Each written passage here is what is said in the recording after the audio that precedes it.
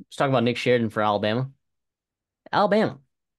Obviously, what happened to them in the offseason? Kalen DeBoer gets hired. I don't know. Nick Saban retires. I don't know. Tommy Rees is gone. So you got to bring an offensive coordinator. Ryan Grubb goes to Seattle, and not Washington. Seattle Seahawks.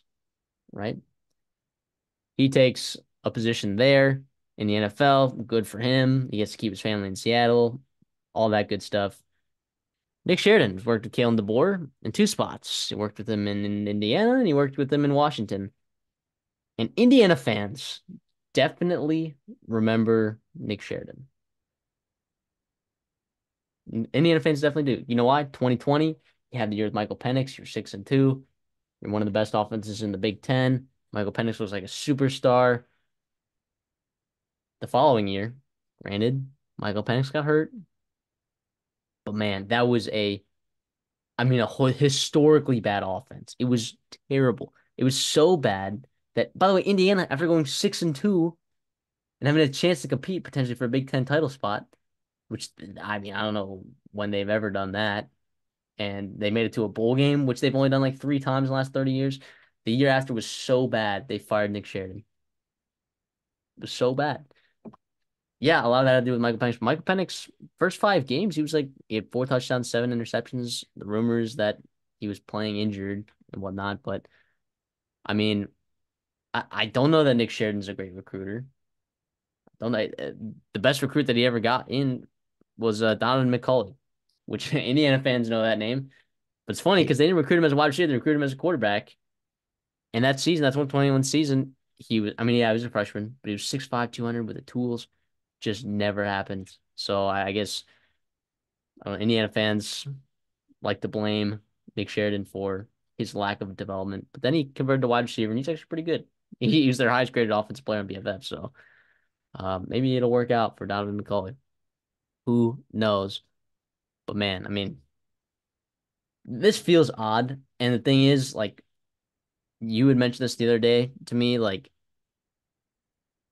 the expectation, I think, from, you know, the athletic department there and the agreement between Caleb DeBoer is like, all right, we get Grubb. And in that interview, I'm sure it's like, all right, what if Grubb doesn't come? What if he gets the Washington job, right? And I'm sure that there was a plan, right? And this happened pretty quickly after the whole Grubb news. I just find it very odd that they hired Nick Sheridan to be the offensive coordinator. I find it very odd. And the one thing that like you could say in that 2021 season is that like there were so many different quarterbacks that were playing, and there was just never any adjustments or you didn't tailor anything to the skill sets of the quarterbacks that you had in that room. It just felt like they were running the same stuff over and over again. And that is a huge reason why he got fired. There's a huge reason. Aside from not being able to run the ball, do anything on offense, right? And when you're in Alabama's quarterback room, if you look there, there's a lot of different quarterbacks with a lot of different skill sets. And what Tommy Rees did a really good job of is he realized that he needed to use the skill set of Jalen Monroe differently than he had been using it in the first half of the season, and he did it. And he did it, right? So what happens if there's a quarterback change in Alabama, right? Or Austin Mack is Nick Sheridan's guy, right? And he goes with Austin Mack coming out there. What if Dylan Lonergan is the guy coming out there and he's got a different skill sets from Jalen Monroe? What if Jalen Monroe's the guy? They all have different skill sets. If one goes down, like, is he going to be able to make the adjustments on the fly, the game plan adjustments, or is he just going to stick to his his little play sheet and just roll with that? So I it's not time to panic as a Bama fan, obviously, because it is Kalen DeBoer and I trust him a ton. But those lack of offensive adjustments in the past have me worried just a little bit.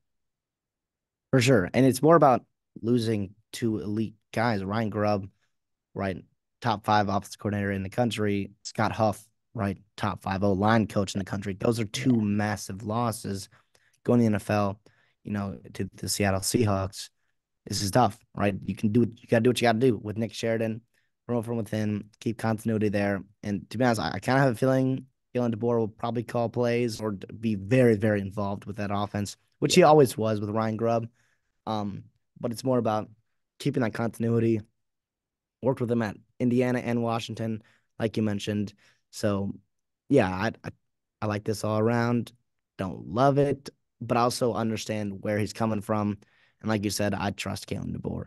Right, what he does, what he thinks is best for the team. I I think he'll be fine there, and I'm sure he won't regret this. But yeah, you mentioned that with it's a very revolving, it's a very weird quarterback room there, right? So like that's why it does have me a little bit worried, and I would love a guy like Ryan Grubb to maximize whoever's playing quarterback out there because I know he can. Can Nick Sheridan do that? I don't know exactly, but I do believe that Ryan Grubb could, which is that's where I think it's not more about hating on Nick Sheridan because I'm sure he's qualified. I know he's qualified, and I know Kalen DeBoer trusts him, so he's qualified. It's more about like what you lose in that replacement from Ryan Grubb and Scott Huff, and also Kalen DeBoer has a ton on his plate as it is. It sucks that he doesn't have two guys like Ryan Grubb and Scott Huff to take some of that load off of him.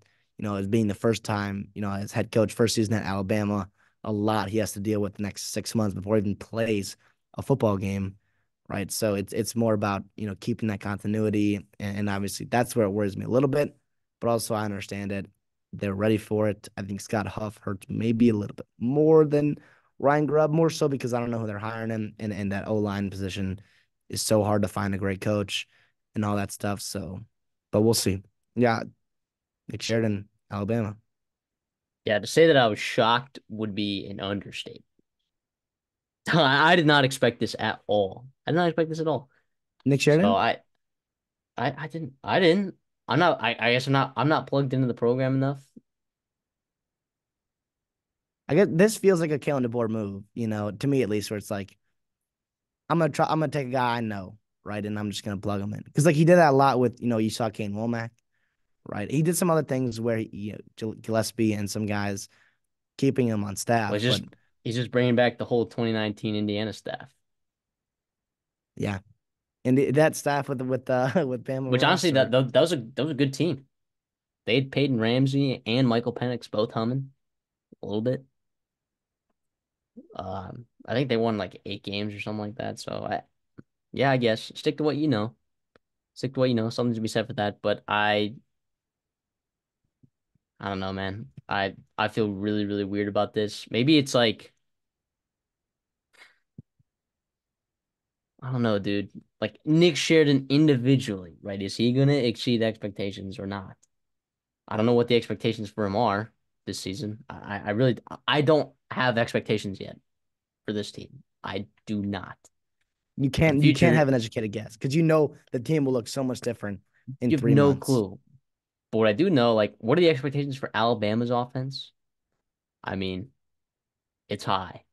What Jalen Monroe was what seventh in the Heisman voting, fifth? Yeah, Like you've had Jalen Monroe, who was top 10 Heisman voting as a quarterback, Bryce Young, who won the Heisman.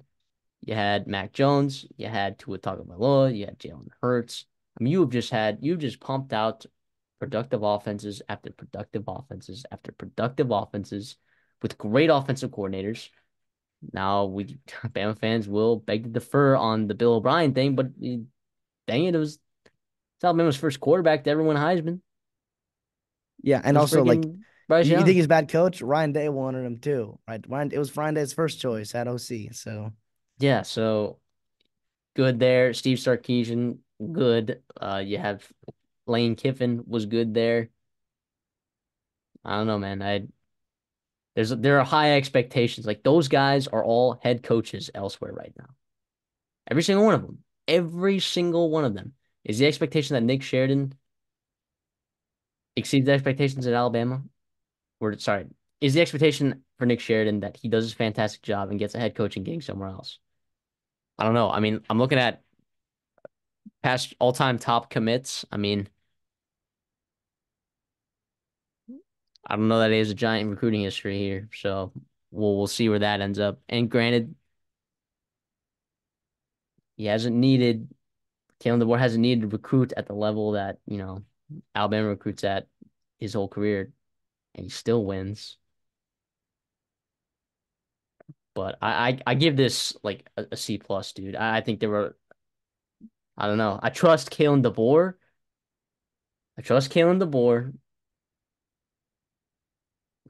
Is Nick basically the expectation for an Alabama offensive coordinator is to get a head coaching gig somewhere else?